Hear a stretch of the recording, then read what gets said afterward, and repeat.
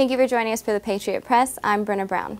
Well, today is the final day of homecoming, which means today is the best day of homecoming. The festivities begin at noon with a family lunch in the UC Ballroom. Then, beginning at 1:30, Patriot Alley tailgating begins near the soccer fields. You have to have a reserved spot before tailgating. The golf cart parade will begin in front of the HBC and will stretch to the soccer fields parking lot where tailgate tent judging will begin. The Homecoming Carnival will also kick off at about 3:30 in the soccer field parking lot. At 4, things will heat up with the women's soccer team kicking off their homecoming game against the Ozarks. Following them, around 6, the men's soccer game will also kick off. During halftime of that game, the winners will be announced for the Spirit competition and the winner for Mr. and Mrs. UT Tyler. So to be sure to check out all the events that you can.